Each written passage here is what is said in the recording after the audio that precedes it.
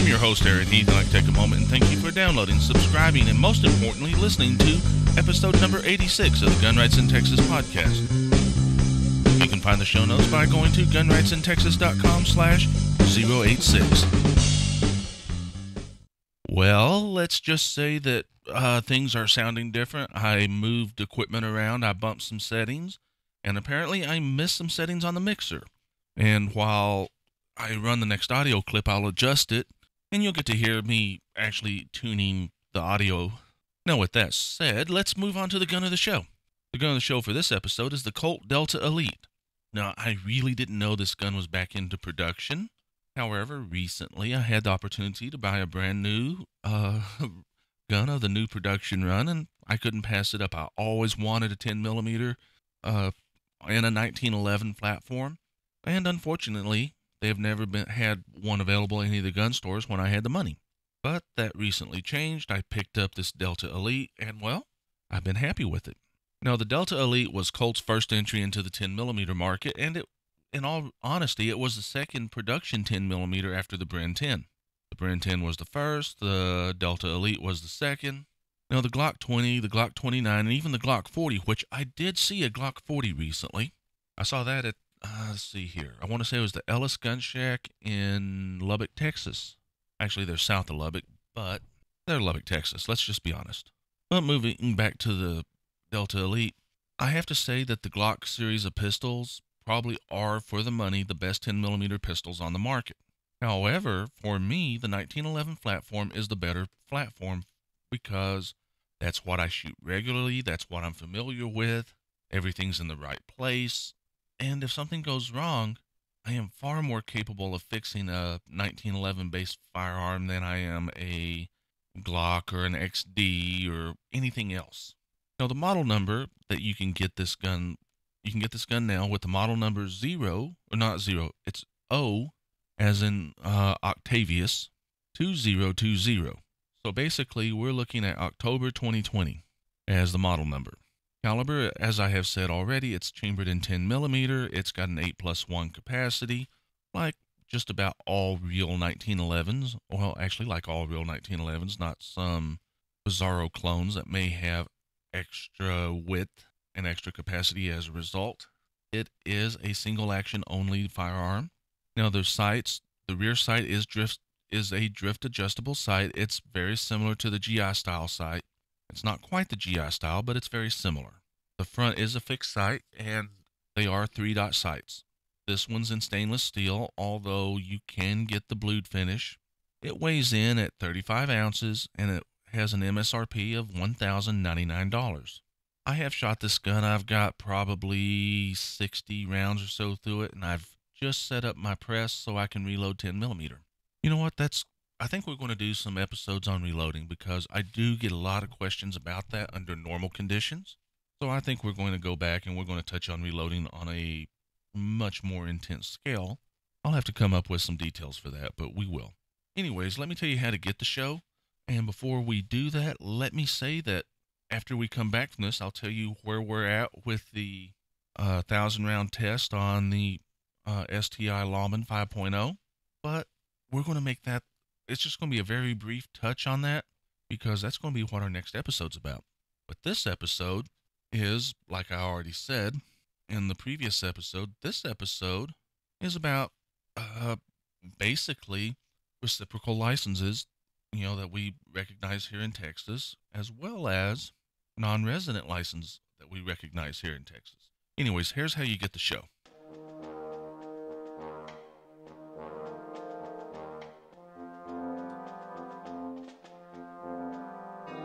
The Gun Rights in Texas podcast is available on iTunes, on Stitcher, on MyRolePlayer, YouTube, the website, and of course, in your favorite app using the RSS feed on the website.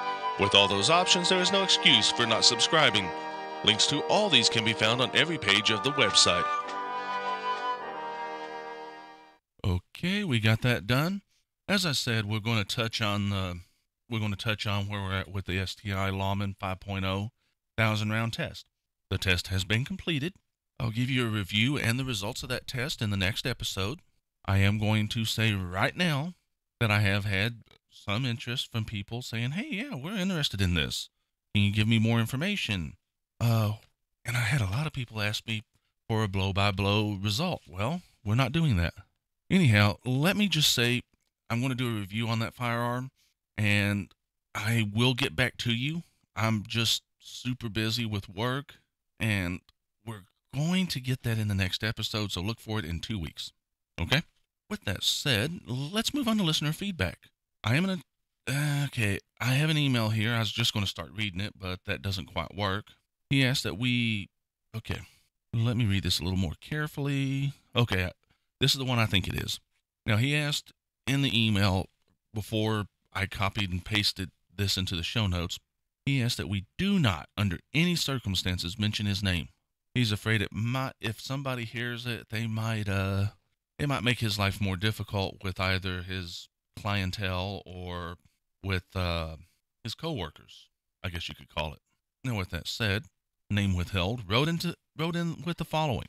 I am an attorney in a small Texas town where I recently had a discussion with the city attorney regarding the city manager's desire to post a 30-06 or a 30-07 sign, or to post 30-06 and 30-07 signs. I took the position that either sign is a violation of Texas Government Code 411.209, and I'm quoting this email. So when I say I and my, this is what he wrote, not what I'm saying. My position is based on Ken Paxton's opinion numbers KP0047 and KP0049, as well as the specific language of Penal Code 30-07, which refers to license holders and persons licensed under the License to Carry law. Government Code 411.209 specifically states, and he's got this in single quotes, or by any sign expressly referring to that law or to a concealed handgun license, end of single quote.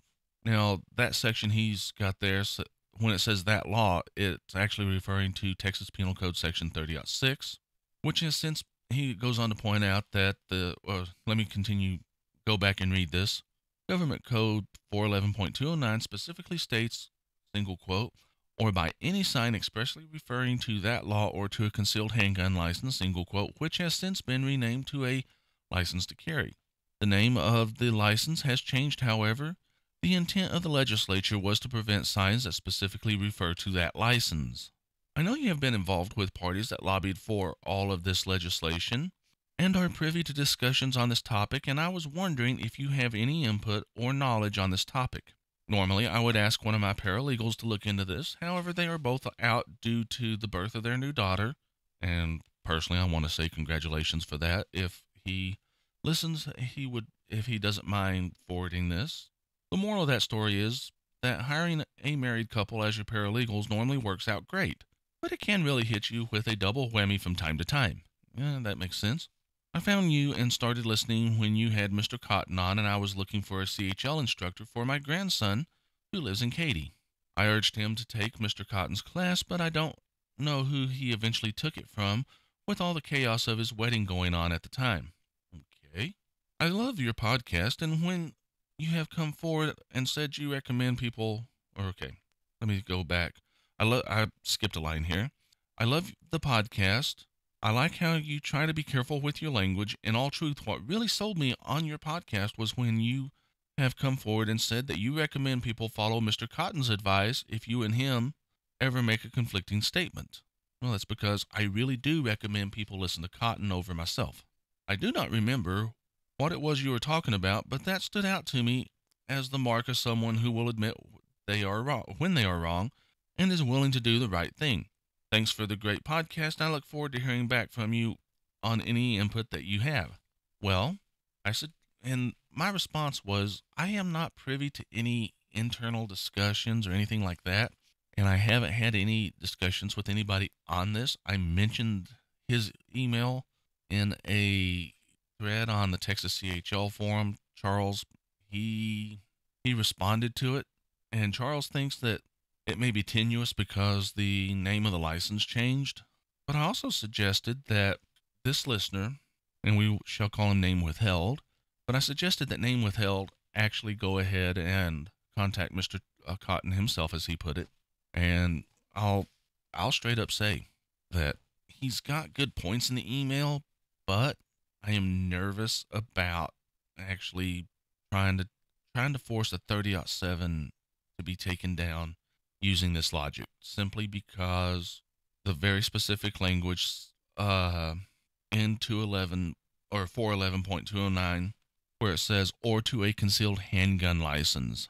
I think we need to go in and clean up the license or the language in 411.209 where it basically refers to a license or to a license or individual licensed under yada yada. We just need to clear that language up so that it can be applied to 30.6 and 30.7. I think we could. I know we're going to see an attempt to revise this law, both from our side and the other side, but I don't know what we're going to see. I really don't. Let me throw this out there as something that we're going to see changes on. I suggested that name withheld contact Charles Cotton, and I strongly recommend that. I also suggested he listen to Charles Cotton's podcast, which is at the Texas Firearms Coalition website. Now, I've pushed that podcast in the last episode. I've thrown up several emails out there, but we're good now. We got that out of the way. We got the email out of the way. I don't want to go into too much more email because I spent a lot more time than I wanted to on it. And I'm going to run the audio clip that tells you how to find me on social media. And then, and only then, are we going to come back and talk about out-of-state licenses, non-resident licenses, should you, shouldn't you, and all that. With that said, here's how you find us on social media.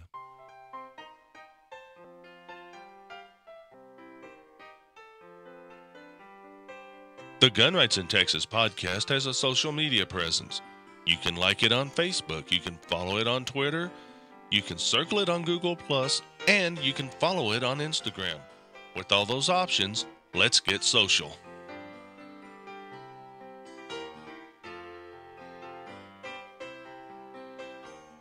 Well, the topic of this episode is going to be, should you have an out-of-state license?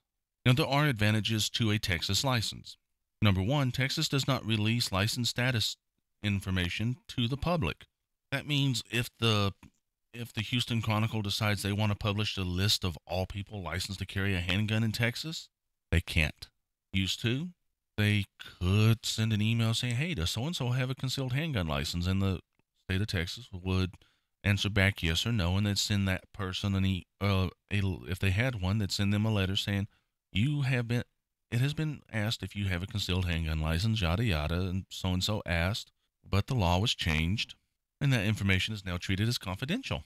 Now, another advantage to a Texas license in Texas is the exemption from gun-free school zones.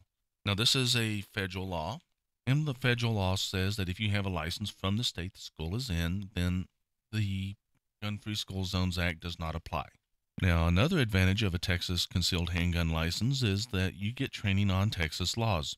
So if you're going to carry here in the state of Texas, you're going to get training on what the law says in Texas. Now, also in Texas, you get an exemption to the NICS background check when you buy a new firearm or a used firearm at a dealer. You walk in, you put your license down with your driver's license, you put your money down, you fill out the 4473. The dealer takes all that, records information off your licenses, gives you your license back, keeps his money, gives you your gun. It's as simple as that. Additionally, if you're going to carry on a Texas license, you don't have to worry about states that do not recognize a non-resident license as far as reciprocity goes. There are states that do not recognize non-resident license from another state. There's even an effort to push this in Texas one time. You also increase the numbers and improve the statistics that the DPS releases regarding license holders if you have the Texas CHL or license to carry habit there. Now, Texas renewals are actually cheaper than some states are. What does this mean? It means that Texas is expensive, but there are some states that do not give a discounted renewal price. Texas does. Now, Texas renewal no longer requires a class either. Some other states, they do. Now, I'm going to say that there are reasons to consider getting an out-of-state non-resident license in addition to, not in place of, but in addition to a Texas license. With a non-resident license from another state, you do gain some reciprocity with states that do not recognize a Texas license. You also get some coverage to continue carrying if your Texas license is lost or stolen, or if you have to use your weapon and your license and weapon are confiscated as evidence, you still have that non-resident license from another state to continue carrying with. Now, the reason I brought this topic up, I had an email.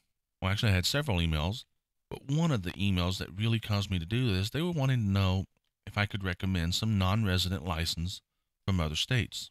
And I'm going to give you four: the Arizona license, the Florida license, the one that everybody seems to want being the Utah license. Florida's a good close second, and the Virginia license. All four of these are really good recommended out-of-state non-resident licenses.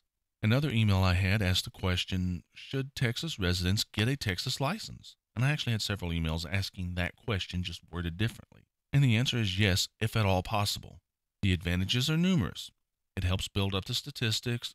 As I said, there's the added benefit that Texas law enforcement officers do not have to determine if that license is covered under reciprocity. Let's say you get pulled over by a small town police officer. He's new to the force. He knows that there's reciprocity with other states, but he doesn't know exactly which ones. Okay? Now this officer pulls you over. You got a Texas driver's license, and you hand him a out-of-state license. Now he has to determine if you are carrying legally with this out-of-state license. He has to determine if that out-of-state license is recognized by Texas.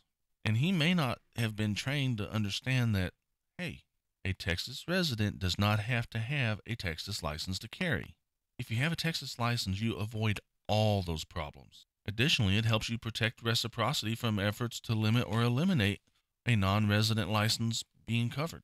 Another email was, well, why should we protect non-resident license reciprocity? And people have heard me talk about this before, and I keep saying we need to defend it. I've said this on other podcasts that I've done. I've said it when I was a guest on a different podcast. In fact, I don't even know if they ever released that episode. I need to go back and check that. I kind of hurt their feelings. It wasn't a gun-related podcast, but they wanted to know about guns. And then I kind of destroyed their worldview. That's the problem with facts and not emotions. Facts tend to do that. But why should we protect a non-resident license, the reciprocity for a non-resident license? Well, first off, you may have a time when there's a massive rush on people getting a concealed handgun license in Texas. And you may see a massive delay for those trying to get a license here in Texas.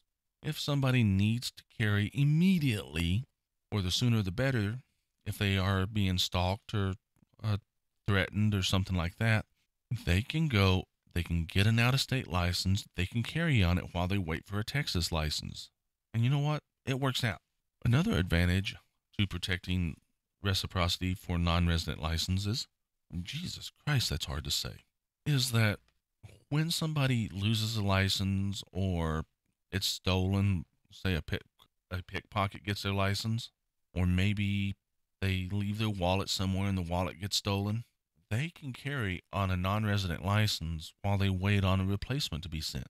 Or, conceivably, if they have to defend themselves and their license is taken as evidence, they can carry on the non-resident license until they get it back. Overall, non-resident licenses are critical. I have to say it. They are critical. We have to protect them. You have people saying, well, if they're in Texas, they need a Texas license just like they got to have a Texas driver's license. Well, sometimes when somebody moves to the state, they can still drive on their driver's license they have from another state until they establish residency and they get their license from another, or they get their license transferred to Texas. However, for concealed handgun purposes, establishing residency takes time, and someone that's carrying on a reciprocal non-resident license can benefit greatly from having a Texas license, but they can't get it. So maybe they do carry on that non-resident reciprocal license until they get their Texas license. They don't lose their rights just because they moved to Texas, and that's critical. In fact, with Texas offering a non-resident license, if they plan it out, they can get a Texas license before they move here. And while they are doing so, maybe, just maybe, they can take and help convince our legislature that there's no point in this residency requirement. Issue the state of Texas license. If somebody's a non-resident, then hey, listed as a non-resident. But if they're a Texas resident, then it can be listed as such. If they're new to Texas, if they can show that they have utilities in their name, go ahead and cut them a resident license. That's all that it takes to make sense. I had a lot more on this, but looking at all the news I've got and the memo from our news girl, I think I'm going to cut it off there. I've covered all the key points. So, with that said, let me run the audio clip that tells you how to get in touch with me. After this, I'll come back and we'll hit all the news and I'll tell you what her memo says. If you want to contact the podcast, please send email to Aaron@gunrightsintexas.com, or you can leave a comment on the webpage, which is gunrightsintexas.com. However, if you want to leave a voicemail and be featured on the show, then please do so by dialing 409-292-6736. Okay. Our news girl sent us a memo with the news that said, do not cut any of this. This is your last and only warning. Do not cut any of it. And I'm counting 1, 2, 3, 4, 5, 6, 7, 8, 9, 10, 11, 12.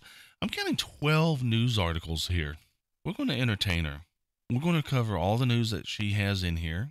She says she's cut the ones that I normally would cut, but I think I would have cut it down further. I would have limited it to like half of what she's given us. In fact, that's weird. It's weird that she's given us twice as much as what I would normally do. Okay, moving on to the very first category, in defense of self and others. Officers in El Paso, Texas discharged their weapons, resulting in the death of a man who had made threats against them prior to making an overt gesture. Now, the gesture resulted in making the officers fear for their safety and discharge their weapons. Most likely this gesture was reaching behind his back or reaching where he may have had a weapon concealed. As with all officer-involved shootings in Texas, this one will be investigated by the Texas Rangers. Now, we have another story where a University of North Texas student who was fatally shot by police for approaching them with an axe had a blood alcohol content of 0.21. Holy cow, that can't be right. It has to be 0.021. I mean, 0.21 is over a fifth of his blood was alcohol. There's no way somebody could live with that level of alcohol in their system. Okay, looking at the story, it says 0.21%. So 0.05% is intoxicated. 0.21% is still pretty high up there. You're risking alcohol poisoning. Now, he also had marijuana in his system, and an attorney for the student's family said no tasers, no chemicals, and no tolerance were used in this student's killing. Apparently, this attorney has no understanding of the concept of self-defense. Now, an employee with a South Dallas Metro PCS store shot and killed a would-be armed robber who had ordered everyone to the floor. Now, apparently, this employee was in the back room, heard a commotion from where he was at. He retrieved a firearm and then proceeded to stop the criminal. The suspect was transported to the hospital where he died from his wounds. No victims or employees were reported as injured in the article. Moving on to criminal activity, and this is one of my favorite categories. An armed suspect was taken to the hospital after being shot by a Houston officer. I do have to edit that. I didn't catch that before. Okay, let me just reread this. Okay, I finished retyping it where it's a little bit better. I may go back and edit it again. An armed suspect was taken to the hospital after being shot by a Houston officer. The suspect that was running at him when the officer... Oh, man, I messed it up too. Now, the suspect was running at him when the officer felt he had to shoot. Now, the suspect had been observed shoving a beaten woman in the street prior to running at the officer. That's just difficult to follow, so I'm just going to delete the whole thing, or that whole sentence. Now, the female victim was also hospitalized along with the armed suspect. Normally, I love the criminal activity section because she puts articles in here where criminals get their comeuppance. Police are searching for 3 men who tried to rob... good Lord. I don't proofread it because she's got a note threatening retaliation, and she's full of spell check errors. Police are searching for 3 men who tried to rob a gun store in Garland, Texas. The men did successfully rob another man who was delivering water at a nearby business. Okay, so apparently they tried to rob the gun store, failed, and then went and robbed a guy delivering water. These are not your brightest criminals. Moving on to politics, the Texas Attorney General, Ken Paxton, will permit McClellan County to continue their ban on firearms in their courthouse with their plan to move a number of offices out of the courthouse and into another building. While not an ideal solution, this agreement does meet the letter of the law. In the same vein, Texas counties are planning to push back against a new law, that would be 411.209, I believe, that provides penalties for illegal gun bans by political agencies and political subdivisions of the state. The refusal of these counties to obey the law shows the need to remove off-limits locations for license holders and improve the fines for signs law. Wow. When she emailed me about that, I actually put that as my response to the article that she emailed to me, and she included it in the description of the story. I'm trying to read your, we'll call her Shelley for this episode. I'm trying to read Shelley's stories as she put them in here, verbatim. Although I'm having a difficult time doing that, I always do, because I like to expand or comment, and I'm certain I'm really going to fail at some point in here. But she is making an effort to include my comments from where we discussed it, so we might be able to read most of these verbatim, maybe, as long as she has spell checked the rest of them and grammar checked and made sure that she doesn't have partial sentences connected to partial sentences connected to partial sentences. But moving on in the political category, we have an article where we hear about the evils and dangers of fake firearms. Now, essentially, and this is me, this is not her. I'm going to edit it where my comments are essentially what's in the show notes for this news item. In my opinion, this is more of an issue in regards to education. This country has had fake firearms as long as it's had real firearms, and they have looked real. So why is this suddenly a problem for law enforcement? Well, maybe it's because they're having a hard time banning real guns, so they want to just go ahead and ban fake ones. Now, I do have an article where the Texas Medical Association wants to make it illegal to carry firearms in a hospital, which it already is because of Texas Penal Code Section 46.035, subsections B4, and that's subsection B and subsection 4, provided the license holder was given notice per Texas Penal Code Sections 30.6 and 30.7. Now, the requirement for notice under 30.6 and 30.7 can be found in 46.035 subsection I. People usually read to where they want to see, and they don't read all the way down to I. But in this case, we're going to get subsection I as well. In the Crimes on Campus article or section of the news, because I know that's the next one, we have a story about the recent murder of a student on the University of Texas campus that has spiked interest in self-defense classes for students across the nation. I read that one almost verbatim. Almost.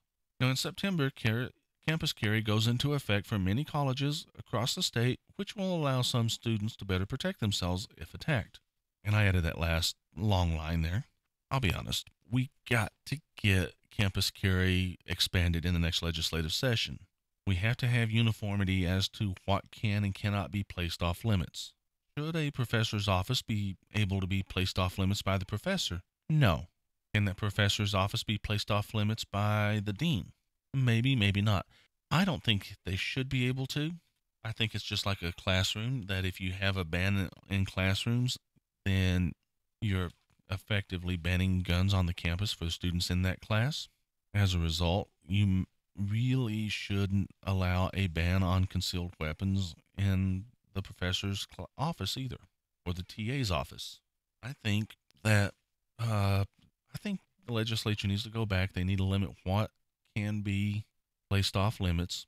And the good news is they're going to have the data to show what the different colleges think needs to be placed off limits. Once they have that data, they can edit it as they see fit and build their own system, and that should make people happier or less unhappy. Let's move on to the miscellaneous stories. Austin, Texas miscellaneous stories. Austin, Texas officers who admitted a dog did not pose a threat before they shot it. Okay. All right, now it makes sense. Austin, Texas officers who admitted a dog did not pose a threat before they shot it now face a lawsuit after a federal judge's ruled to allow the proceedings to continue. The judge, however, did dismiss claims that Austin PD was negligent for failing to develop proper policies regarding the use of force against dogs. I'm a dog lover. I like police officers, and I understand the threat that dogs pose, but I've also seen police officers that they're of the opinion if you got a gun and a dog is acting even remotely like they might eventually somehow in the distant future become aggressive towards them, that they should be shot. Me and a officer that was in one of the towns that I work or live in had a disagreement about it because I had to deal with a dog on a regular basis that was more than a little aggressive. At one point, I nearly destroyed the dog. I didn't. And several times he told me I should have put it down. The truth of the matter is, I didn't want to destroy someone's pet unnecessarily. I have never had to discharge my weapon in defense. I didn't want to ruin that record, especially for a dog I could handle in another way. And in all honesty, law enforcement needs to be trained on how to deal with dogs other than destroying them. Moving on, and I believe this is our last news article, in Lubbock, 2 teens were examining a pistol when the younger of the 2 discharged the firearm, wounding the older in the neck. I'm attaching a rant to this one. In our modern society, the majority of children, teens, and even young adults live in a world where some of their firearms knowledge, and in fact, in some cases, all or the majority of it, comes from the internet, movies, and television. However, the majority of it comes from video games, and that actually makes things worse. I'm not blaming video games for gun violence. Don't get me wrong. I'm blaming bad parenting. Parents will turn their children loose with a video game, or the TV, or the internet, and they let that be the babysitter. They let that teach the child what they should be teaching the child. As a result, they go out into the world thinking when they do something wrong, they can always go back to a save point and recover it. Well, maybe not quite that bad, but it's getting that way. They don't understand that actions have consequences because in the reality that they've spent the majority of their life, actions really don't have consequences. As a result, things in those games like weapons don't have consequences associated with them. Now, this is going to be controversial when I say it, but schools should do a firearms safety education course, and it should be an honest-to-God firearms safety education. It should not be no liberalized, guns are bad. It should be, in kindergarten, students should be started out with the Eddie Eagle, stop, don't touch, run away, tell a grown-up. And it should get progressively more advanced as the students get older. Teenagers should be drilled with the 4 rules of gun safety. They should be told, do not touch a firearm unless you have permission from your parents. And when they get old, when they are seniors, if they actually own firearms, maybe they can be told, well, you know the safety, and you know the consequences because that'll be part of it. Follow it. Follow the gun safety. I mean, we have people being taught how to put condoms on cucumbers. And this is done so that they can prevent the spread of diseases or unwanted pregnancies. Maybe we need to adopt that and teach children how to have real gun safety so that they don't have an accidental shooting and accidentally shoot their friend because they're curious about a firearm. Their parents aren't doing the job, and society's suffering for it. Maybe their parents should be prosecuted for leaving the firearms where the students can get to them, because that's the law in Texas. That's enough of a rant. I'm going to run the audio clip that will let us wrap the show up. And on that note, I would like to thank you, the listener. I'd like to thank anyone who has emailed in. I may not have got to it this episode. I may have covered it in an earlier episode. But I do respond when you email me, unless the spam filter eats it. Speaking of which, the spam filter on this computer has been eating a lot of email. And this is the one that handles my Gmail account. With that said, please stay safe, carry responsibly, and until next time. Thank you for listening to the Gun Rights in Texas podcast. Please leave a review on iTunes or send feedback to the host. Your input will be used to improve the show. Stay safe and please Carry responsibly.